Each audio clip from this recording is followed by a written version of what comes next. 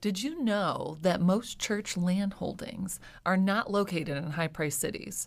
Instead, they're in countless rural locations from Maine to California, with land deeded over in wills by former parishioners or purchased over the years by church leaders.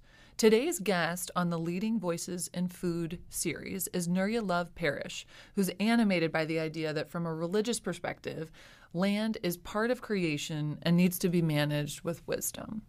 I'm Sarah Zubek, Associate Director of the World Food Policy Center at Duke University. Nurya is an Episcopal priest and co-founder and executive director of Plainsong Farm, a farm and ministry outside Grand Rapids, Michigan. She's the author of Resurrection Matters, Church Renewal for Creation's Sake, and has played a seminal role in framing and advancing the Christian food movement. Welcome, Nurya. I'm so pleased to have you on the show and down at Duke. And part of that, I should mention, is for a large convening we'll do of faith-based leaders around intersections of food and faith. So thank you for joining us today and down at Duke. It is truly an honor to be here and to be part of this larger convening. If you asked me a few years ago if something like this was in the cards, I would have said I'd be astonished. So this is delightful. Well, thank you. Well, I'll just jump right in then. I want to know, how did Plainsong Farm begin and what purposes does the farm serve? So Plainsong Farm is about, just to give some geographic context, we're about 20 minutes north of Grand Rapids, Michigan. It's 12 acres, 2 houses, 2 barns, only one of which is usable at present, but the other one we are going to get to be able to use for events eventually. We have about 1.5 acres under cultivation. We feed just over 100 families in the growing season. And that just kind of gives you the farm context, but there's so much more to it than that, because our purposes are not only to grow food for people, but also to grow people for God. And the farm itself began as a response to a call from God.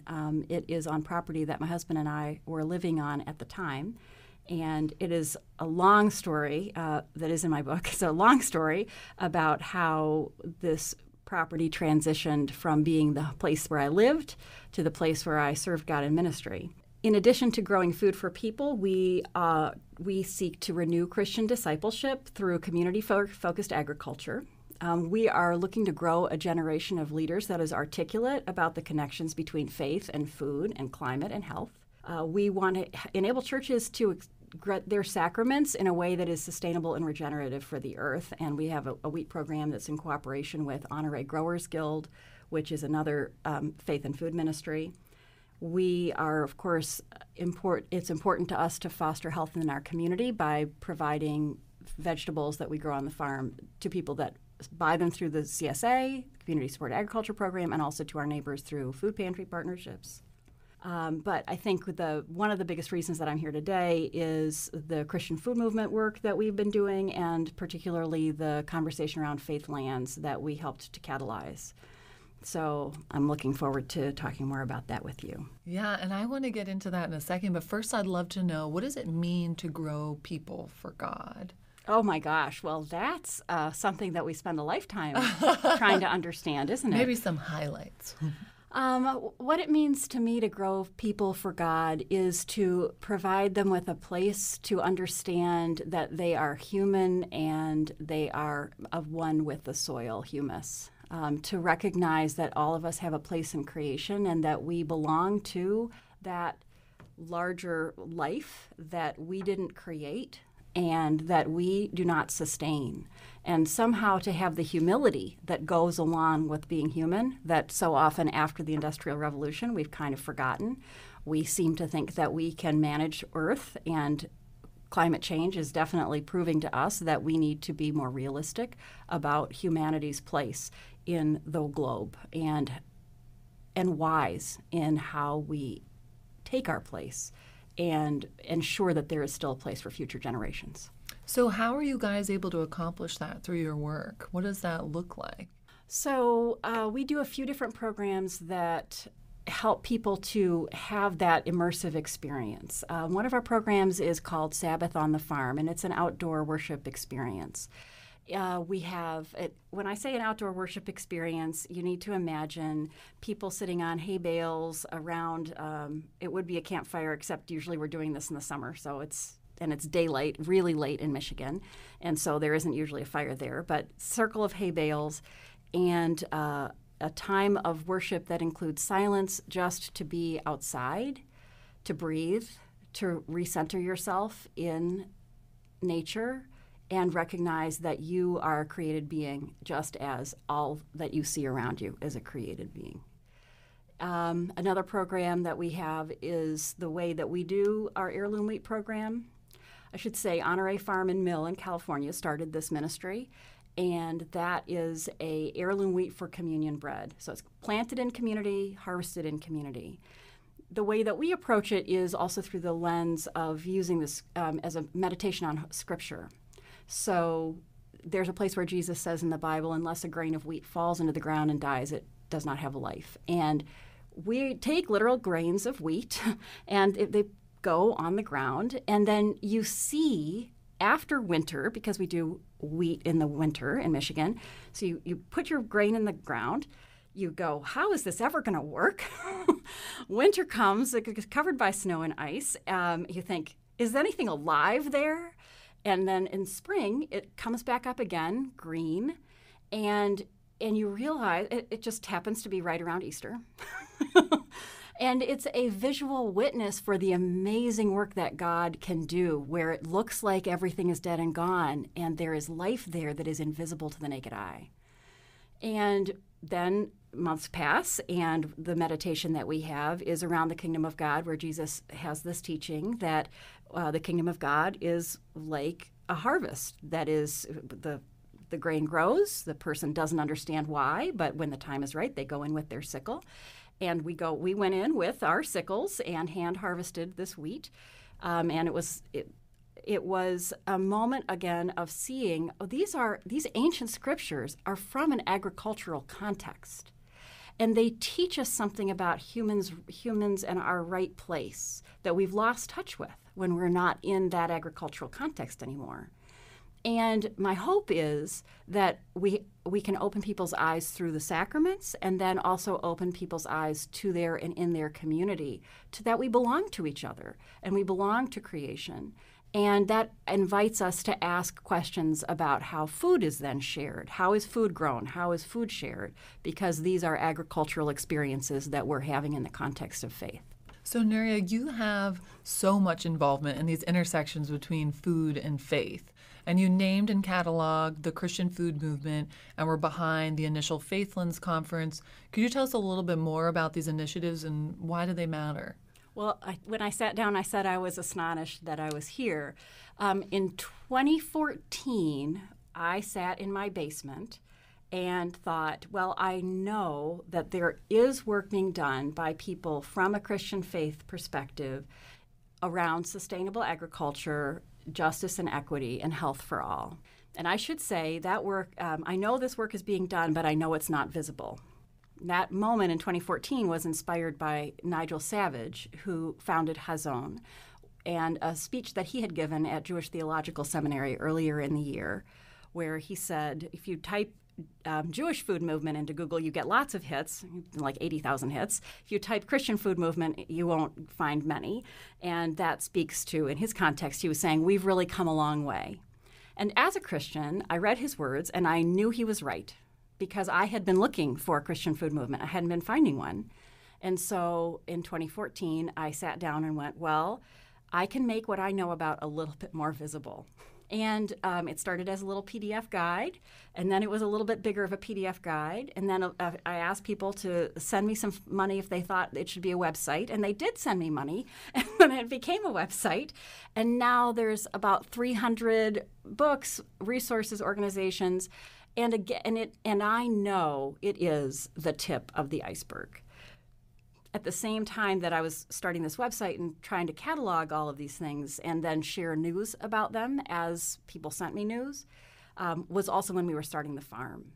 So the Christian Food Movement site really kind of got put on this back burner. I was starting a nonprofit. I knew this Christian food movement was going to be a part of what we did, but it wasn't the front burner of what I had to do to get the farm off the ground because we were a bootstrapped nonprofit. And so now that Christian food movement work is coming back into the foreground, and I'm starting to realize how many people have just engaged in it without me even recognizing that it was growing, just kind of like that wheat under the ground in the winter that you don't see. And there's a lot of life at this intersection now that was totally invisible 10 years ago.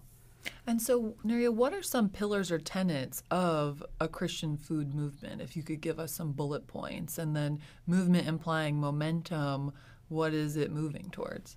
Well, the cornerstones that I put at the top of the website when I made it, because that's what I was seeing across all of the projects, are discipleship, because it's very much grounded in this understanding that we don't fully understand our life on earth, but Jesus can show us something about life on earth that that I know I need to learn.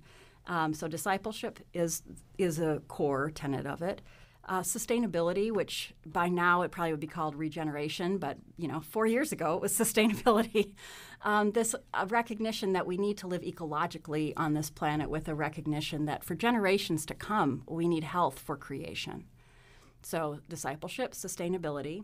Health is a very important, across many of these ministries, people are seeking bodily health and spiritual health as one and the same. And recognizing in Christian scripture, we are taught that our body is a temple for the Holy Spirit. And so how do we treat our bodies? And I am still on this journey. How do we treat our bodies, and how do we ensure health for all? Because all people have that within. And so health would be another one. And then justice, the recognition that we inherit systems of inequity that we did not create and that we do not want to support. And God did not create these systems of inequity either.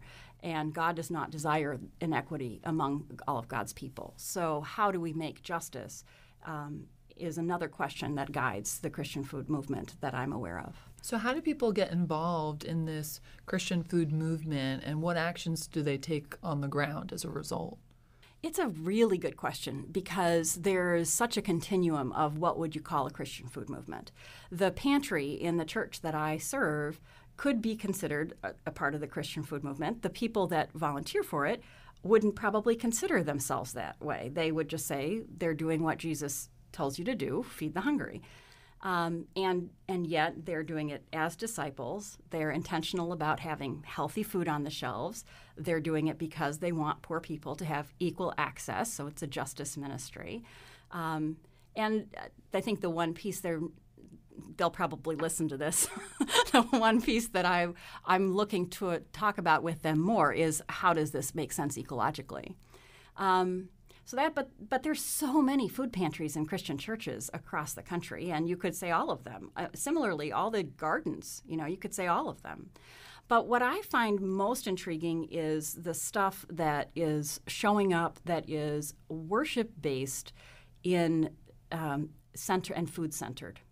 So there are farm churches. There's one here in Raleigh-Durham. There are garden churches. There are dinner churches. And people are having their core experience of Christian faith and discipleship around agriculture in some fashion. Now, what is that going to become? I do not know. And yet I think it's the leading edge of something that we should all be very curious about. Well, that's really exciting. And I want to see, is the Faithlands Conference part of that work? And essentially, what is that and what came out of it? I would love to know that, too. The Faithlands Conference began with this recognition that there are some factors at play in the wider culture that were not yet in dialogue with one another. One of those factors is the reality. I'm a white mainline semi-Protestant as an Episcopalian. Semi-Protestant. And when I look across the landscape of my denomination, I recognize that the ways that we do church now are not economically sustainable into the future. I notice the same things with my compatriots along other mainline traditions. What is unsustainable about it, if you could dive in just for a second? Well, the average age in the Episcopal Church is 60.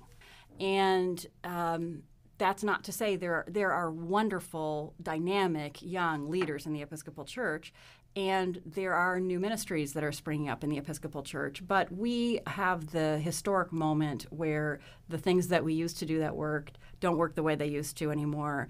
And young adults are not excited about the things that we did that were working in 1955. And so what that looks like where I live, which is semi-rural Michigan, is it looks like futures of possibly closing churches. So, for example, a church that is 45 minutes away from me closed not long ago, 10 acres across the street from an elementary school, with probably not a whole acre that would be cultivated. I'm not sure that any of it would be cultivatable in terms of agriculture, but it would be a great ecological demonstration site. That isn't in the imagination of the church leadership. And so the Faithlands Conference existed to bring together religious leaders and land trust and land access professionals, primarily those who were seeking access to land for new and beginning farmers. Because as we know in the food world, access to land and access to capital are the two greatest barriers for anyone who is seeking to start a new farm. And in the church world, I know we have land, we have capital. What we don't have is young people and imagination. I did just say that out loud. Dramatically there. Yes. We have more imagination than we give ourselves credit for, I should say, and than I just gave us credit for. But we don't tend to. We are too risk averse in the church because we are way too focused on preserving what we've inherited and forgetting that what we have inherited that is the most important is the Spirit of God, and the Spirit of God is always leading us beyond what our comfort zone is. I was curious what came out of the Faithlands Conference, but I think that could tie maybe a little bit to the issue of how do you spark creativity when you're in a restricted environment of attempting to be sustainable as an organization. That's a great question. So let me answer it by going back to Plainsong Farm and the Faithlands Conference. When we brought together people, and it was not just Christians, it was a multi-faith gathering. It was funded through Greenhorns, which is an organization for new and beginning farmers, and brought together a combination of land access professionals and religious leaders across traditions. And one of the things that I realized in that context was that Plainsong Farm is really a demonstration project for what is possible in the future of religiously held land. When we began, there was land, and I had a little capital. We had this 10 acres, and I had $15,000. And my partners in this ministry, Mike and Bethany Edwardson, they felt called to start a farm that was somehow connected to the church. They were both under 30 when we started. They didn't have land. They didn't have access to capital. And when we began, which happened with me giving them $15,000 and the key to my house, I thought to myself, well, if the only thing that comes out of this is that a young and beginning farmer begins a farm in the state of Michigan, where we also see the average age of farmers being in the 60s, that would be a good thing. And I hope even just that happens. And just that did happen, plus more. And what I've found in the intersection of these sustainable agriculture, religious leadership lanes is we need more demonstration projects. And so my aim is to simply to sustain the one that we have, to have it influence other people to also recognize that they can do likewise, that it's really scary, that there are a lot of headwinds, and that you can still persevere and find yourself being interviewed by the Duke World Food Policy Center, which when I put myself in this basement and said, I wonder if I can come up with some things about the Christian food movement, was certainly not anything I anticipated. Well, I appreciate that. And in the context of your successes, how do you think the Christian food movement can address the question that I've heard of how do you move away from a very charitable model of food distribution, which doesn't necessarily address systematic issues? What is the Christian food movement's answer for that? Oh, well, first I would say I didn't begin the Christian food movement. I just named it and tried to host some conversations. So I don't speak on behalf of a movement. I speak for myself. And I would say that it's by experimenting and learning from people that aren't necessarily disciples of Jesus. There are a lot of people doing work in this world trying to seek justice and equity. And part of my call as a Christian is to seek wisdom and to seek knowledge and to seek understanding. And I know that there's a lot I have to learn from people that are not necessarily working in my lane. Having said that, I also would say there's a lot of wisdom in religious traditions, and my hope is that as we have more conversation at these intersections, the wisdom of our faith traditions can be brought to bear, and the humility that is supposed to be the fruit of a religious life can be brought to bear on these larger questions that we continue to face as a country, as a global citizenship. And what do you feel for the churches that are able to embrace the spark of creativity to be able to pilot a solution? What would you say are the features or characteristics of those churches? What differentiates those that are really willing to step out and be an early innovator? Well, here's a theological answer for you. They are churches that actually have faith in the resurrection. I feel like that's a solid place to leave it. I guess I want to maybe end with one final question, though, Nurya, of what would you say are sort of the unique gifts and contributions of your faith or faith-based communities on this broad food systems work as we drive towards a more equitable system? What does that element of faith really add? Oh, I have a good answer for this. Sorry. Feel free. You're going to have to edit that out. It's not a problem. Because I wrote that one down, and I was like, I like that. I totally didn't refer to any of these. Okay. I think as faith communities, we have this capacity, we have a theoretical capacity for a holistic approach. And it's theoretical because we don't always live into our call.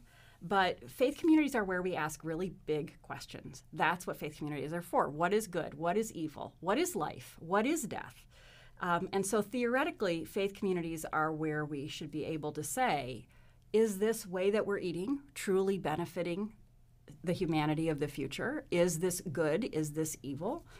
My colleague Justin Fast reminds me, Scripture teaches us not just to feed the hungry, but to satisfy the hungry with good things. That is a quote. And so we have to ask, well, what are good things? And what does it mean to be satisfied? And how am I hungry? As I am still hungry spiritually, and I will be hungry physically too. You know, that's part of my human experience. So I would say too often religious people are uncritical handmaidens to contemporary society, and our unique gift is to be a community that asks really big questions and is radically willing to dare and to risk, because that's what faith calls you to do. Faith is stepping out on nothing and landing on something, which is a Cornell West quote. And we need that in the dialogue and in the conversation. Well, Nurya, I want to thank you so much for taking the time to be here today down at Duke and to also bring this energy and passion to the conversation tomorrow that we'll have at the Food and Faith Summit. So thank you so much for taking the time to be with us today. It is an honor and a joy. Thank you. Well, our guest today is Reverend Nurya Love Parish, Executive Director of Plainsong Farm. Thank you so much to our listeners. Please subscribe to the Leading Voices in Food at soundcloud.com or by visiting our Duke World Food Policy Center website. This is Sarah Zubak.